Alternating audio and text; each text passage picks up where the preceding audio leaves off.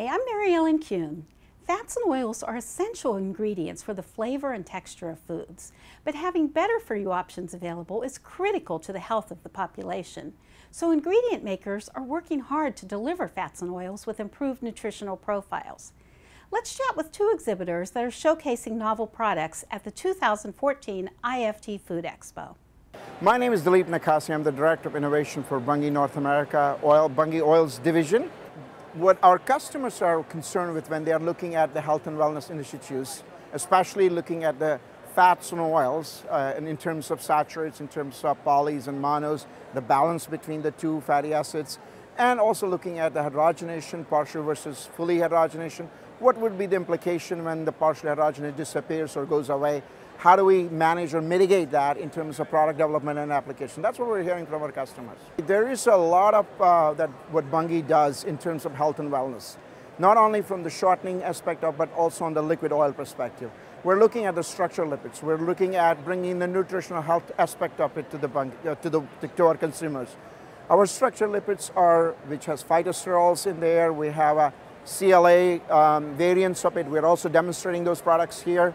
We're really focused on bringing our pedestal up in terms of nutrition and health and bringing the picture to the lipids and fats and oil industry that lipids are not completely bad for you.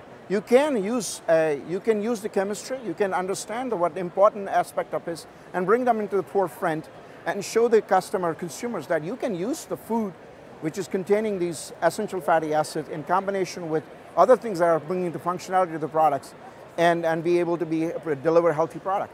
The product prototypes we are showcasing here are, we call it saturate sparing technology, which is basically reducing the saturates in our products. And also we're introducing products with reduced sats as well as no hydro products. We're also showing the delta oil structural lipids that are healthy and health wellness initiatives. We've done clinical studies and showing the reduction of LDL, reduction of total cholesterol, and maintaining the healthy HDL as well as maintaining the weight. We have the clinical studies done on those oils. That's all we're showcasing here. I'm Susan Knowlton, and I'm a Senior Research Manager with DuPont Pioneer.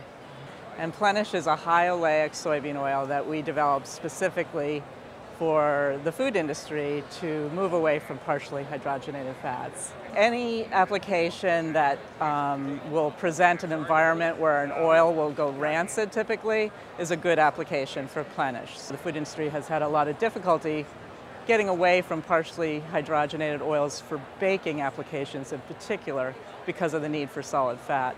And because it's a very stable oil, it provides a high stability liquid base to which you can add solid fat fractions for making lower saturate shortenings. I'm Dave Tegeter. I'm the Senior Marketing Manager for the DuPont Plenish venture in Johnston, Iowa. We are introducing Plenish high oleic soybeans to the U.S. market, and it really is the reinvention of soybean oil. One of the problems with soybean oil is that, as Susan explained, is very high in polyunsaturated fat, but it goes rancid very quickly.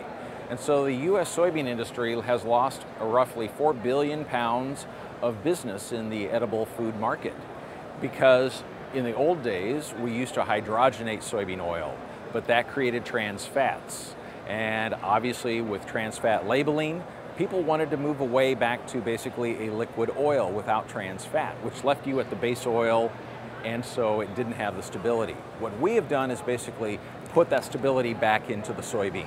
This is really going to allow soybeans to compete with those more stable oils, such as sunflower and canola. Being a high oleic oil, we have 75% oleic acid, or monounsaturated fat, so it's very heart healthy, along with delivering the functionality that a food manufacturer is going to need for extended shelf life, or if I'm a dry mix, that it's not going to go rancid over time.